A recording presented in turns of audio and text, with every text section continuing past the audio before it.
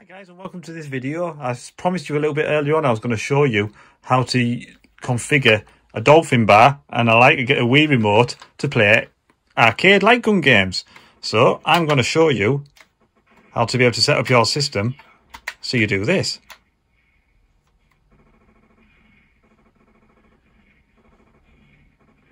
So let's go over to the table and let's find out what we need to be able to set up your arcade machine to be able to play like this. So what you're going to need in this video to play light gun games authentically on your Arcade 1-Up or Raspberry Pi, you're going to need a few things. First of all, you're going to need a Wii remote. Now it's really important that you get a Wii remote that's an official one, normally looking like this with Wii at the bottom. Do not use a third-party, second-hand, third-party cheapy one because they just don't work. Don't even bother. It took me hours to figure that out. You do not want one of these, so we're going to get rid of that. Like that. You need an official Wii remote.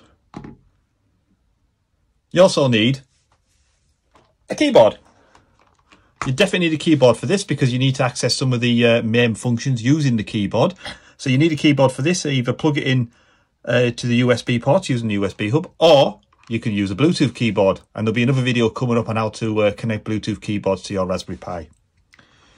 To make it look a bit more authentic, you also need a shell for a gun. So I picked this up on eBay. This was a couple of quid. It wasn't much. It's a nice cheapy gun for a shell. And it'll enable me to play the light gun games properly.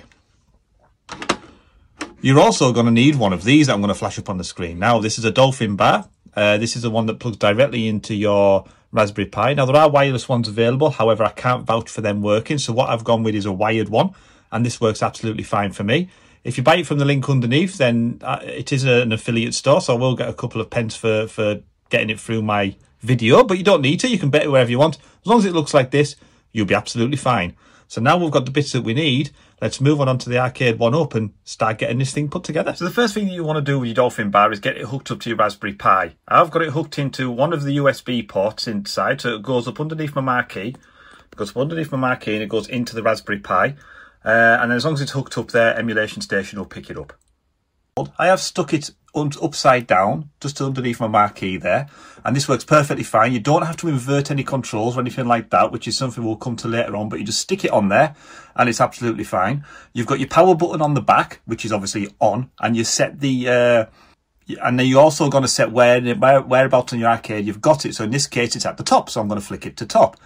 You've got the sync button that you're going to use to sync up to your Wii remote, but first I've got it into mode 2. So if you press this button, it cycles through the modes 3, 4, 1, 2. Mode 2 works the best for me, so that's the one I'll leave it in. It also helps when you want to do the light gun games on NES games, and I'll show you that as well in this video. But leave it in mode 2, sync it up to the Wii remote, and then when you've got it synced up to your Wii remote, when you sync it up, you want to read the instructions and you want to get your buttons to have number 1 and number 4 lit up on your Wii remote. This changes by pressing a combination of the down and up button when with the home when you're installing it. But you want number 1 and number 4 button along with mode 2 on there. Then that should work. Then I'm going to show you how to get, that means it's synced up to the Dolphin Bar once that's done. Now I'm going to show you how to get Raspberry Pi to recognise it. And for that, we're going to move over to the computer. So you've got everything all set up, you've got your lights all hunky-dory, you've probably crashed your arcade machine a couple of times, but that's absolutely fine, that's normal when you cycle through the settings on your Dolphin Bar. You need to get your Wii remote configured. So, if it doesn't come up automatically like what it should do, excuse my English there, if you press the start button, go down to configure input, and are you sure then? Well, yes you are, and it could automatically detect it. If not, if you just keep your finger on one of the buttons on the Wii remote, and it comes up as a keyboard. Don't worry about that. That is just how it detects itself. You only need this to move around the actual menus. Don't worry too much about that. Then you just put in your config. So up, down, left, and right. This is all on your Wii remote. Choose the buttons on the Wii remote you want to do as you start and select. A and B. Now the trigger button won't work. Don't worry too much about that, but it does register it when you do it in the actual game. So don't worry about that. But A and B is normally 1 and 2. And just skip the rest. And the hotkey button is what I normally put as the home button on the Wii remote. Just press that, job is a good one. So that is how you configure your Wii remote. And now if you use your Wii remote, you will see the Wii Remote actually controls all the buttons, so you can select the games through the Wii Remote without actually having to touch your control or your control panel you've got on your arcade machine. So after that, we're going to show you how to configure your arcade light gun games. So that's coming up next. So you've got your Dolphin Bar all plugged in there to the Raspberry Pi. It's set on mode 2. You've got your Wii Remote synced up with 1 and 4 buttons on there. And now what we need to do is we need to go over to find the light gun games. Now in the light gun games that I've got on here, I'm going to show you how to configure the arcade ones first. So we're going to go and find an arcade game. So let's find Operation Wolf, a good old favourite. And we'll just give that chance to load up. Now I'm actually using my Wii Remote here to access and load all these games, so you can see it works as a standard controller as well. So at this point I've got my keyboard hooked up as well, because you do need a keyboard for this. And you can see we've got the pointer on the screen there. So in this button, if we press the tab button on your keyboard, it will open up this screen. Now this isn't the RetroArch screen, this is the main control panel. And what we want to do is we want to do the input for this game. It's down button and enters to do this. Just press enter. So we can do whatever we want on here. So if we want to do the one player start, if we want to choose one of the buttons on our Wii Remote to be a start button, you just press enter and configure it and press whatever button you want. If we want to put a coin in, we can press another button. Button 1, because there's 2 buttons on Operation Wolf, because you've got your trigger button and you've got your missile button as well. So trigger button is button 1. So if we press enter and press the trigger button, it's classed as a mouse B1 when you set it up like this, so don't worry about that.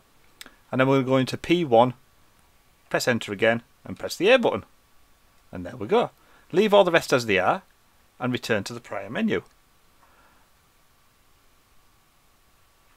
Then we're going to go to return to game.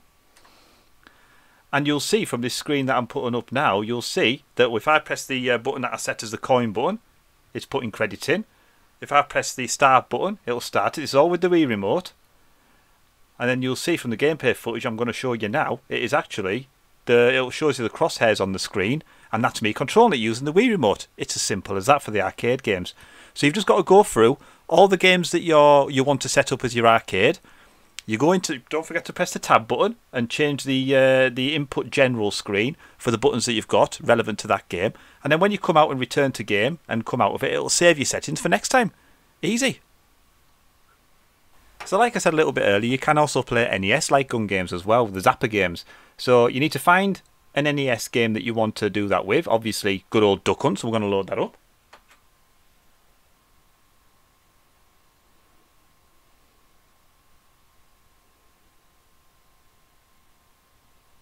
And then once we've loaded that up, you need to go into the RetroArch menu. Now, whatever button configuration you've set up to do that, however, by default, it is select and X. So if you press them 2 buttons and go into the menu, and this gives you the quick menu. Now, from here, you need to go down into options. Now, down in the options, you need to go down to the bottom and make sure your zapper mode is set to mouse and your show crosshair is set to enabled. So that's mouse and enabled.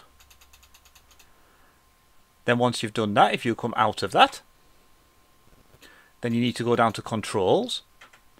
So in here, guys, when you're in the control menu, user 1 device type needs to be auto and user 2 device type needs to be zapper, because remember the old NES, you needed to plug the zapper into the controller 2 port for it to work. So we're telling the emulator that's what we're going to do as well.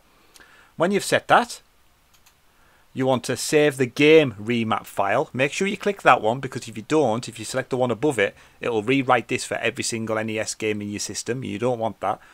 You want to save the game remap file. Then when you've saved that, you need to come down to configuration override, save the game overrides. And then when you go into the game, when you go back into the game, you'll see